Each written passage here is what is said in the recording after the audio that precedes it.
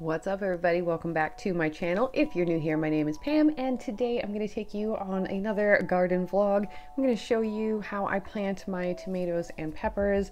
Probably going to do some digging outside. I don't know. I have a lot of stuff to do, so I thought I would just take you guys along with me.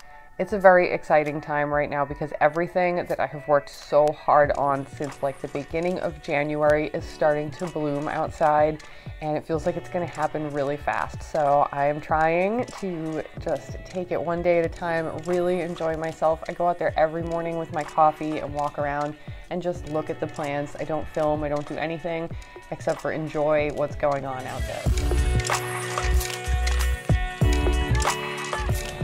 Okay, so these guys have been out overnight for like at least 2 or 3 nights now. I think that they're probably fine to go out in the garden. I could probably use a couple more days of acclimation, but you know what? It's time to get stuff done. They're pretty big, and I think it's time to get them in the ground as quickly as possible. I also have some sunflowers here that definitely need to go in the ground. Look at those peppers, they're looking great. They're flowering like crazy. I gotta get them in the ground. I gotta get them in the ground. All right, let's get to work, guys. Let's get to work. All right, got the tools. What are you doing over there, guy? Got lots of birds competing with the screaming children.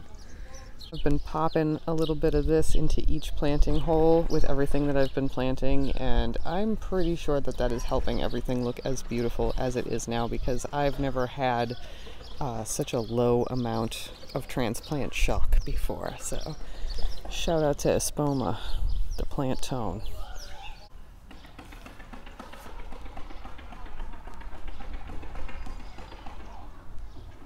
So I've got all kinds of things to do. Sir. So I've got all kinds of things to do, so let's get it going. Okay, so I have been gardening for about an hour and a half now. I was listening to Aaron Deathley's live feed, so I didn't film anything, but I do want to show you guys how I am reviving some pots from last year, because like most people, you know, my supplies are limited this year, so I'm trying to make the best out of everything I have before I go out and try to buy anything else, just to limit the amount of time that I'm even out of the house to begin with, for obvious reasons. So what I have here is, this is called a smart pot. They're just like a feltish sort of fabric container.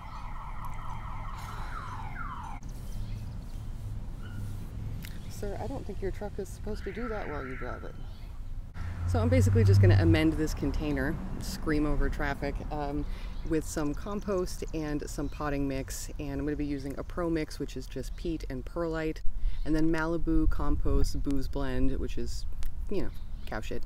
But the cool part about that company is they actually rescue old retired dairy cows and let them pasture and, you know, produce manure that they can then turn around and sell to people who are trying to consume these things a little bit more ethically. Very cool.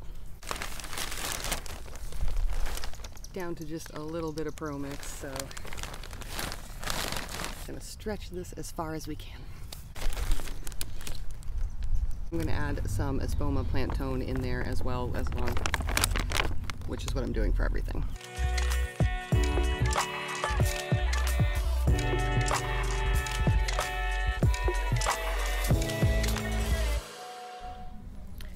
Okay, so I decided to put one of my mystery hot peppers into this container. I got a package of mystery super hot peppers. I just thought it was going to be really fun to just grow something, and I have no idea what it is. And you know, it turns out through losing a lot of labels over the last couple of months that I'll be doing that with a few things. But this was an on-purpose mystery, so pretty excited to see what comes out of these. They've been flowering like crazy, faster than I can pinch them off, so definitely time to go in the ground and just let them go. Been a little difficult to get some of these out, so I really have to squeeze. I should have watered these beforehand. I actually did yesterday, but they're already dry, so it's another sign that they need to get out of these pots.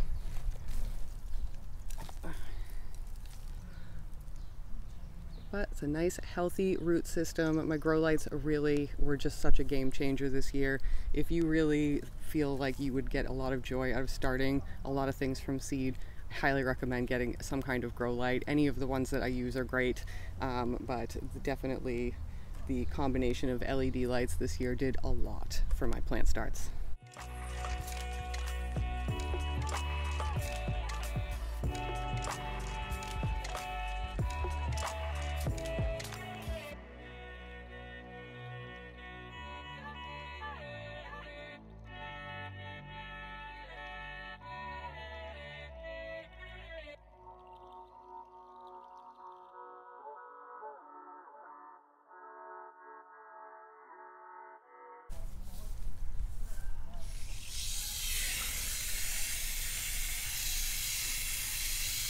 And these stakes definitely need to be replaced or I'm going to lose all of my names again. So I think tonight I'm going to paint some rocks to mark my things. I don't have any plastic tags. So again, we're gonna do what we can.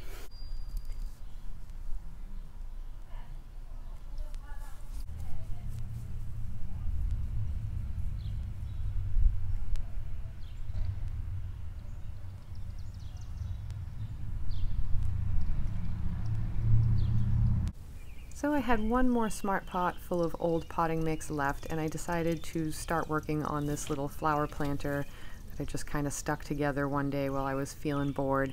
I have a lot of these cinder blocks laying around from last year, so I thought this would be a fun way to use them. So once again, all I'm doing is just putting the old potting mix in there, some granulated fertilizer, and some of this booze compost so that I have a nice nutrient dense soil mix for whatever it is that I decide to put in there, which you guys will see in a little bit.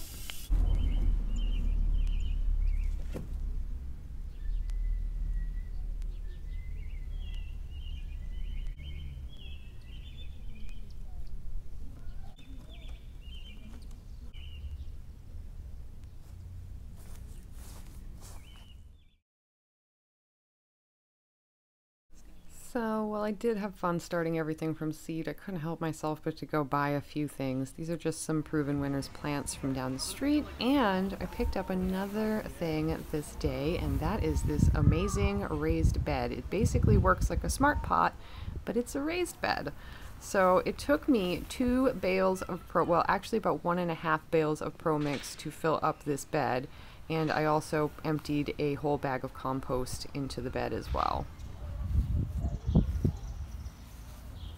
So I spent a little while trying to figure out where I wanted to lay everything out. I'm a little skeptical of how close you have to put some things in square foot beds, but I'm going to try it. And right here is where I'm hoping to get a cattle panel arch to have my beans climb up very soon. So now I'm going to give you a nice, good before and after of how the garden has changed in just a few weeks.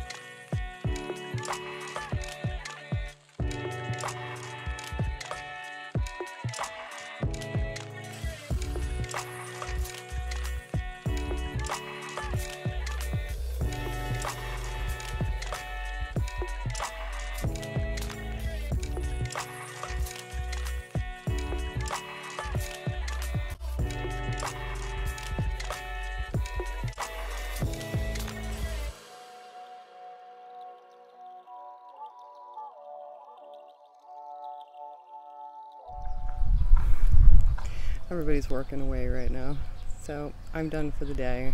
I'm exhausted. I just planted a bunch of leftover bulbs that I had laying around. There was some yellow gladiola, and I planted the rest of the zinnia and moved a hosta and just did a whole bunch of stuff that I've been meaning to do. So I'll show you guys the full tour soon, but until then, thank you for hanging out with me. I'll see you next time.